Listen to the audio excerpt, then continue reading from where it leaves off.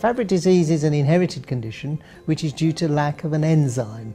Enzymes are proteins that break things down, and the failure to break things down means that there's accumulation.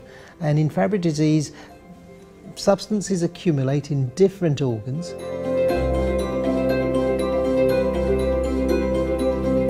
The gene for Fabry disease, which is mutated, changed in the disease, is on the X-chromosome.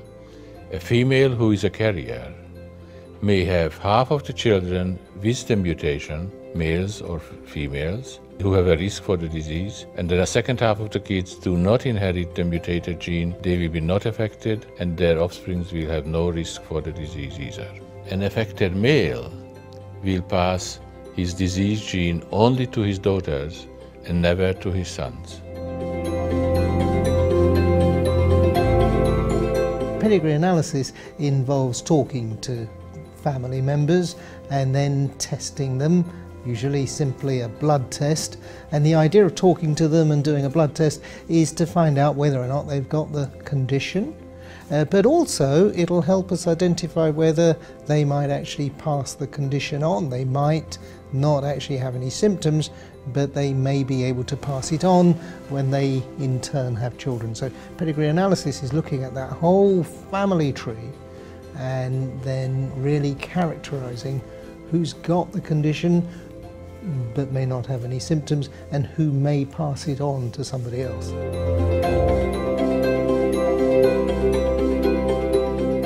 People that develop symptoms could present to a whole range of different types of doctors or opticians, and even be a doctor. Could be a school nurse who first sees somebody with Fabry disease and really bad pain.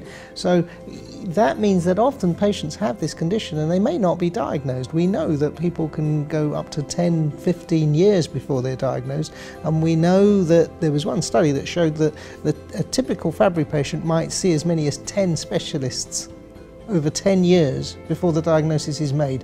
Now, if one has undertaken pedigree analysis, that can allow us to identify somebody at a younger age.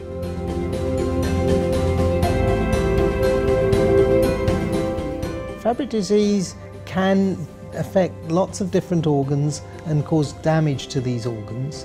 We have effective interventions, but these interventions need to be applied before the organs are damaged.